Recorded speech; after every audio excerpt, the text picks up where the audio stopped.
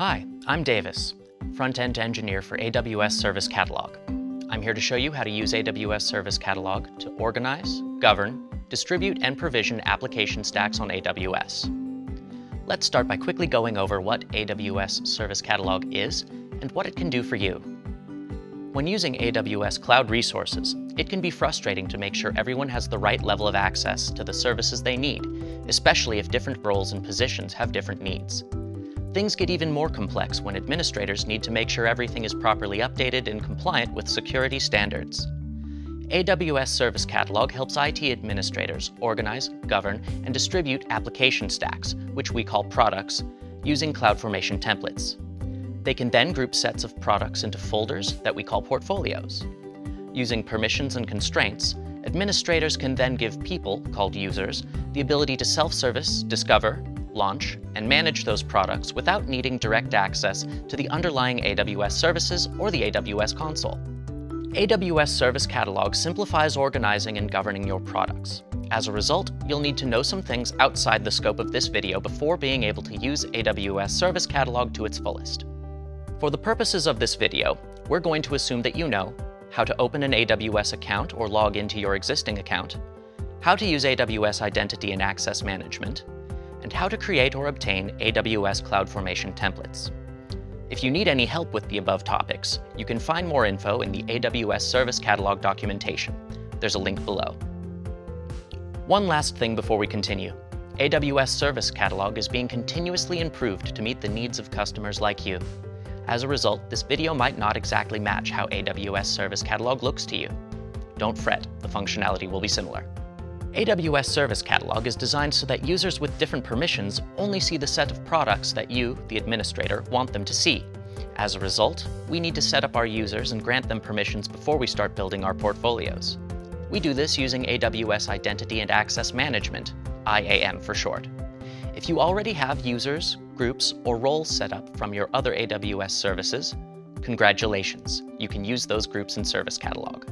We need to make sure that every account that gets admin access has the AWS Service Catalog Admin Full Access Policy permission, and that our end users get AWS Service Catalog End User Full Access permissions. Once they're set up, we're ready to start using AWS Service Catalog. With AWS Service Catalog, our goal is to provide users with sets of products that they have permission to create and use without an admin having to manually create each instance as the request comes. A grouping of products is called a portfolio. Users will be given access to portfolios, which will then determine what products they can launch. Only admins can create and edit portfolios. Log in as your admin account. To create a portfolio, open up the AWS Service Catalog console. If the navigation drawer is closed, click the menu button to expose it.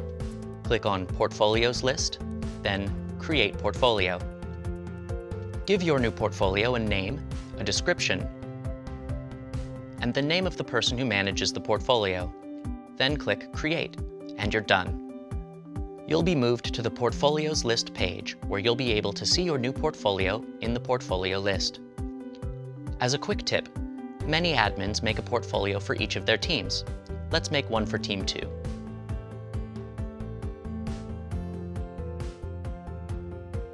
The next step to getting AWS Service Catalog working for you is to create a new product.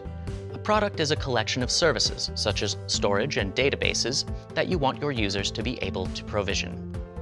Make sure you're still logged in as an administrator, and use the left side menu to navigate to the products list in the admin section. Click Upload New Product and follow the steps in the wizard. Give your new product a title and a description.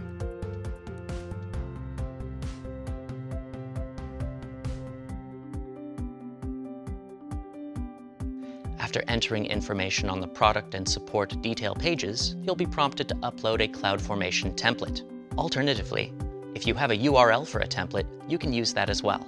Confirm your choices, and you're set. Head back to the Portfolios list and click the name of your new portfolio. Normally, this would show all of the products in our portfolio, but it starts out empty. Click Add Product to get a list of all your products. Choose the product you want to add by clicking inside the circle to the left of its name, then click Add Product to Portfolio. You can have as many products in a portfolio as you want. We've got a portfolio with a product in it, but our users can't access it yet. We need to tell AWS Service Catalog who can access what. Using the left side menu, go back to the portfolio list. Click the name of your portfolio to get to its details page. Scroll down to the Users, Groups, and Roles section and click it to expand the section. Click Add User, Group, or Role and select the users, groups, or roles that should have access to the portfolio's products.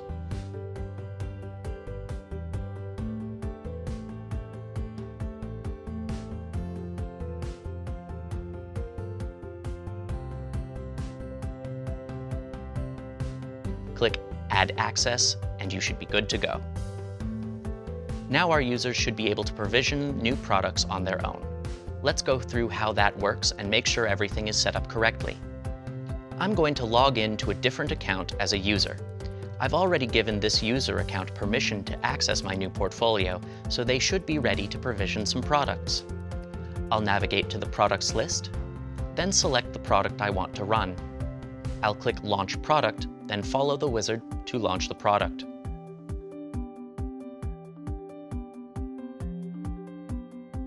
Done. Furthermore, users can also terminate products just as easily.